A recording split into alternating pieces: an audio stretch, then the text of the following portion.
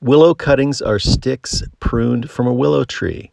They are easy to plant, take root on their own, and grow very quickly.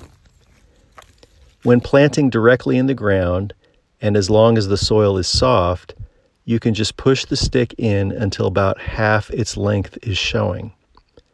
If the ground is hard, use a piece of metal to create the hole and then insert the cutting. Willow cuttings can also be planted in pots. When planting in the ground, it is a best practice to minimize competition for the first year by weeding or by using a weed barrier. Finally, willow cuttings are very hardy. In growing zones 8 and above, they can be planted any time of the year. Even if you plant them in the middle of the winter in zone 8, they will start growing as soon as spring arrives. That's it. As long as the cutting is well watered and gets sun, it will root and grow quickly.